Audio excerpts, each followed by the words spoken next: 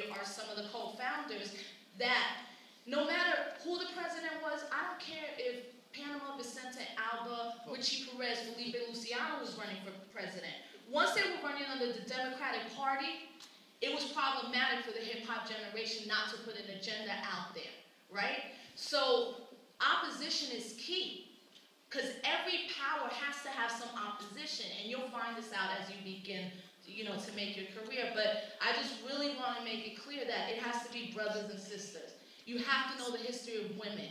You have to know the history of Sylvia Rhone, even if you don't agree with the industry, or Sylvia Robinson, Sugar Hill Gang. You've got to know the women that are always on the front and the back and the side and leading and waving, and that's critically important, because you want to have a lyric that will include your generation of young girls, that will help them feel empowered, So it's very important that within your lyrical, you're also reading books. Like he's saying, you got to read Autobiography of Malcolm X. You got to know who the Young Lords were. You got to know who the Brown Berets were. You got to know what's going on in Honduras right now, and how you can connect to Africa right now.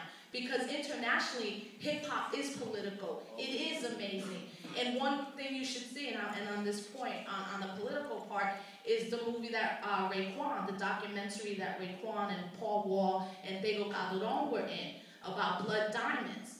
And when you see it, Raekwon, and not just because you're here, but when you see your reaction on that bus, and you're like, how can I wear this when this can feed a village?